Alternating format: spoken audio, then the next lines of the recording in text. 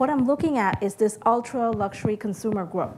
They are very exclusive. They're very hard to access, and it takes a lot of time to talk to these people. But basically, what I found in this particular study is the fact that, contrary to Annabelle, they weren't looking at the spokesperson or the person who's a salesperson as having to the distance between them.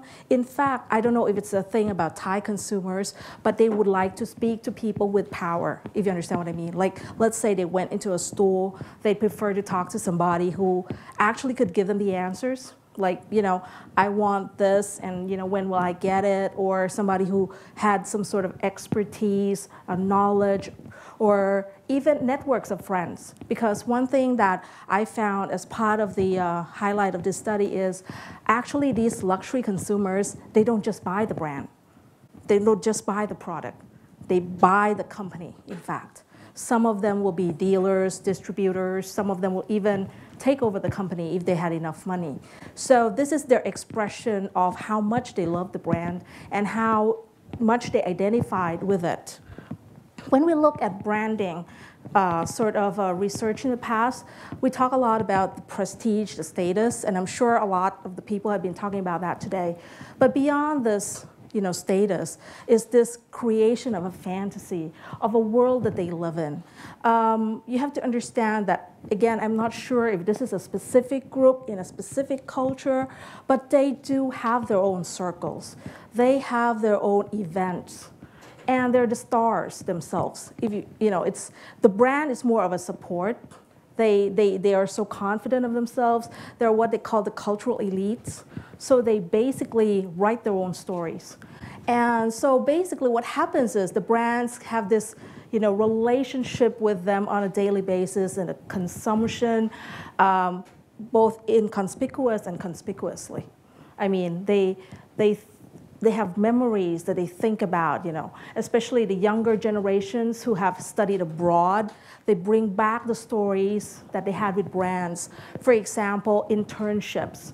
You might not think it's important, but having an intern who comes from your potential target or your best customers would be something useful as well. So this is basically how they build this experience that is making this research kind of different from the existing research on luxury.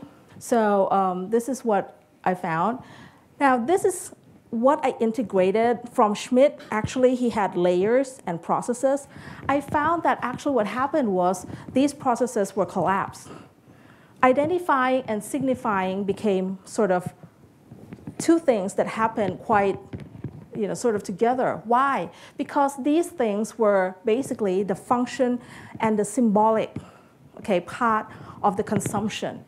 And basically what happened was people identified with things like country of origin, as you can imagine, quality, as you can imagine, this product attributes, the store experience, all these things were the basic stuff.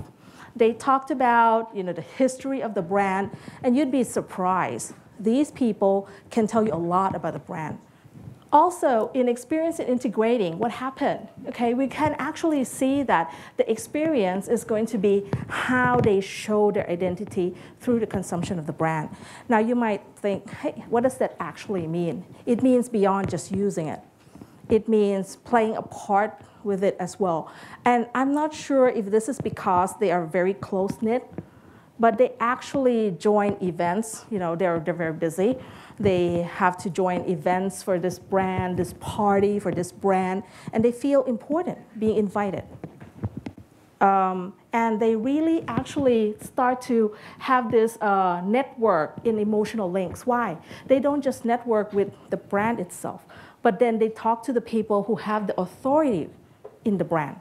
They love to speak to, let's say, the marketing director, or they'd love to speak to the owner. And again, I'm not sure if this is a Thai thing, but when these people are very cordial, very supportive, they love it.